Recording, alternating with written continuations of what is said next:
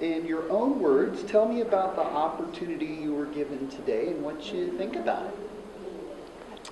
Well, I think the opportunity today is an experience that I know Dan Snowberger is very excited about, and I'm very excited. Our presenter seems very knowledgeable and very excited, and she's quite entertaining, so I'm looking forward to seeing how the rest of the day goes. Yeah, I think today is about putting all of the pieces together to help our staff really connect and understand all of the initiatives and all of the state requirements that are going on right now so that we can really have some clarity and validation in the work that we're doing. Why is it important to get out of school and all come together in this common forum to do that, what you said about putting the pieces together? Yeah, so that we have our sense of teamwork and collaboration, and so that we can, really put our heads together to make sure that we have the same vision moving forward. I think that's going to be what's best for kids if we all have that same vision and that same goal, that common goal. Now we're talking about 191 and a lot today, and just as a principal and a teacher standing there together, what do you hope, in the implementation of 191, what do you hope to get out of teachers and what do you hope to get out of your administration as we move forward in this process? Go ahead, Bree. Well, I have to say, already with Vanessa coming in and observing, I've gotten some great feedback and some great new lessons I've tried because of her feedback, and I think that that's making me a better teacher, and that's what I hope continues to come. And I think that is the goal, is to just increase our teacher effectiveness and our lessons to make them better and more engaging for those kids.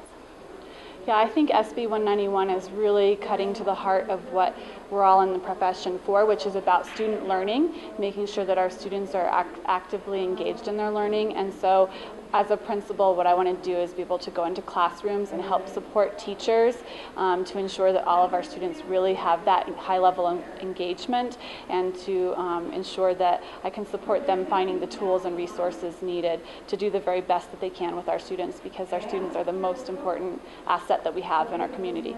And do you have concerns about 191, either maybe having the time to get to spend with your teachers or being evaluated in a fair and meaningful way? Just talk about your concerns maybe and how something like this helps you alleviate those concerns.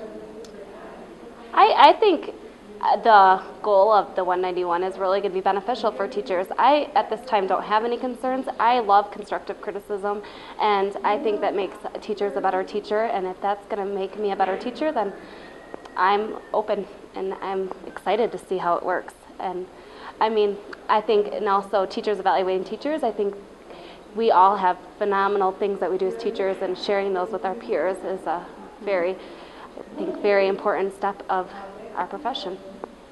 Yeah, I think change is always kind of scary for people, and so I think that there's been a lot of hype about SB 191 that can make some people feel intimidated.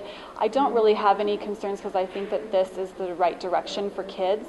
I guess the biggest concern that I would have is that people within our profession put up roadblocks individually to not move forward with some of these changes that will really help support our learning. And I think that Dan Snowberger, our superintendent, has done a really great job of bringing in a lot of the common formative assessment piece, so that 50% of a teacher's evaluation based on student performance when we have our CFAs in place, I think will be really beneficial to our schools.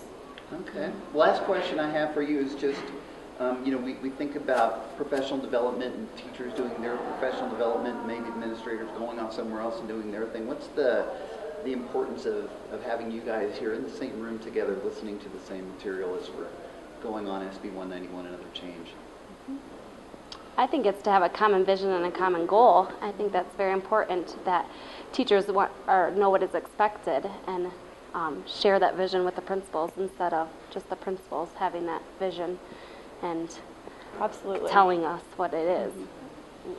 Yeah, absolutely. We have to have a shared vision, and so that we can move forward together and all be on the same page. And so I think that that's been really great, and the fact that we're all sitting with our schools and in our circles at tables has been really helpful, so that we can, have our little conversations to make those connections together and figure out how, because at Sunnyside we are really doing a great job of implementing all of this already, and so now it's about taking it to the next level.